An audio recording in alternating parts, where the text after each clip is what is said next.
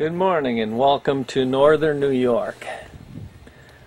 How far north in New York? Well, this particular generator is a Generac 7031.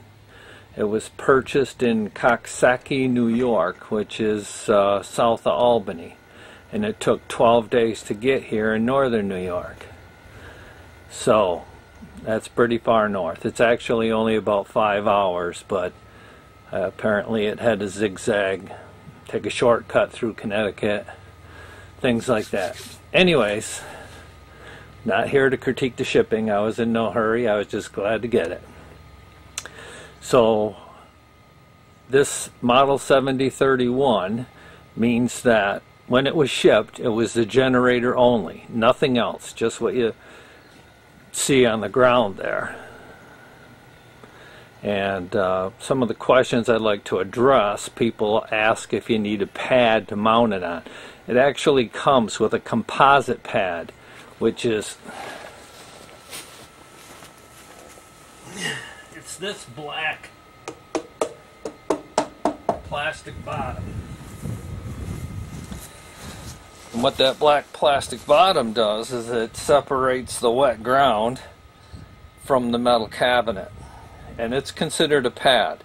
Now if you notice, underneath I put stones because I like to remove the sod, and then I like to put a stone base to allow all the generators vibrate. So when they vibrate, they'll dig down. So they'll dig down below ground level, hopefully in the stone, and then not really move anymore.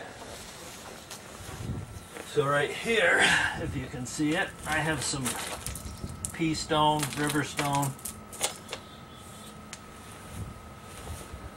And the stone actually fills a void. There's a small void on the underside of that composite pad. Now when they ship these, they ship them on a pallet. So if you notice in the corners, there's holes. There's a hole here. There's a hole right here. And there's holes on the back side. And that's so that they can clip it to the pallet and keep it on the pallet while it's moving. Now those holes will attract little critters. I've seen chipmunks live inside those. I've seen bumblebee hives inside those. So they make what they call a cladding, and you can dress that with cladding and hopefully keep them out. And while I'm talking about that, when I remove the sod, I put down a weed mat so weeds don't come up. Then I put the stone on top of it. Then I set the generator. I just did a video on how to do an oil change on a Generac, and in that I discussed how to remove the front panel. Well, this newer model Generac, the front panel comes off a little differently, so I'd like to display that. This one you don't have to lift and pull towards you. It'll come straight out.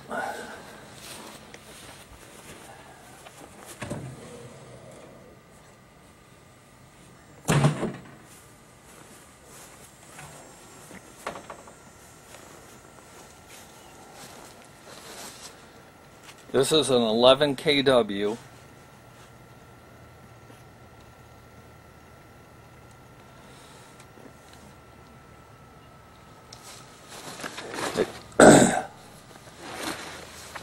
I don't know if you can see it. There's a lot of things.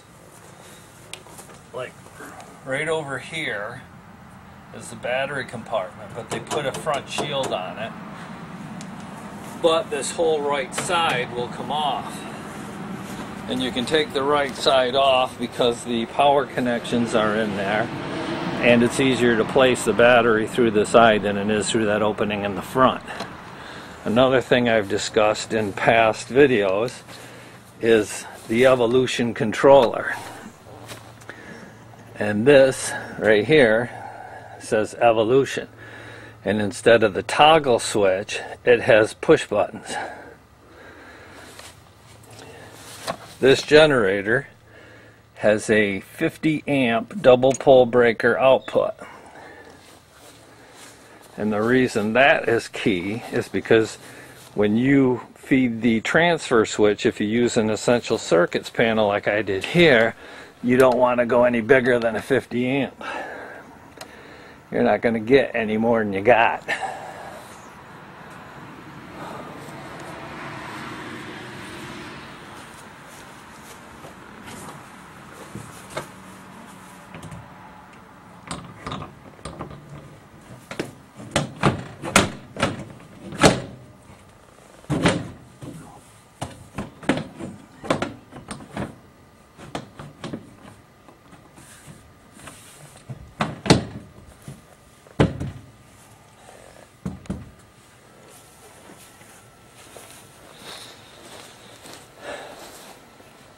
Now this generator set to start at 10 o'clock, and if this runs a little too long, you'll probably see it start.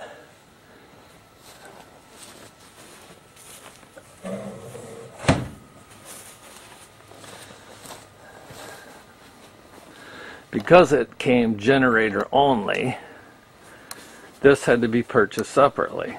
This is the disconnect box on the back of the house, and that's liquid tight to keep water out of it, and you can see it goes down before it turns and comes back up, and that's so water runs off it, not follows it into the unit. On this end of the unit is the green light. The green light just indicates that she's ready to run. She's in auto. She'll protect the house. There's also a yellow light indicator in there and a red light indicator. Yellow means take a look, there's something wrong that may prohibit me from starting someday. And obviously a red light means there's a problem existing that won't allow it to start. And that could be that somebody's just pushed the button for the off position.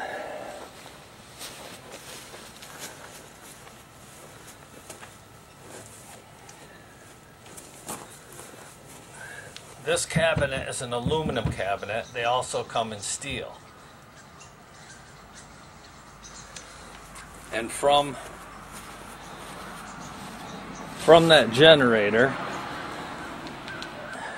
it goes up to that disconnect box, and then it travels 60 feet across the cellar to a transfer switch. And I have one on my truck that I will show because not everybody likes their home videotape.